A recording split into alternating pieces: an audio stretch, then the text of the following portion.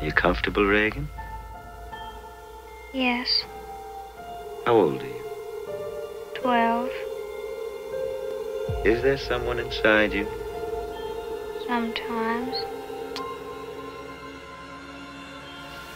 Mother? What's wrong with me? The whole bed was rising off the floor and shaking. Do you have any religious beliefs? You ever heard of exorcism? I'm only against the possibility of doing your daughter more harm than good. Nothing you can do could make it any worse. I've never met one priest who has performed an exorcism. Not one.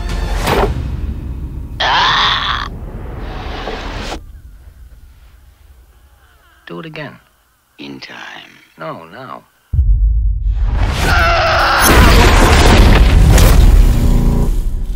In time. 88 doctors, and all you can tell me then is you're sorry.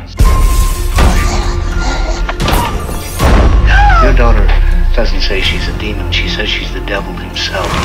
That thing upstairs isn't my daughter.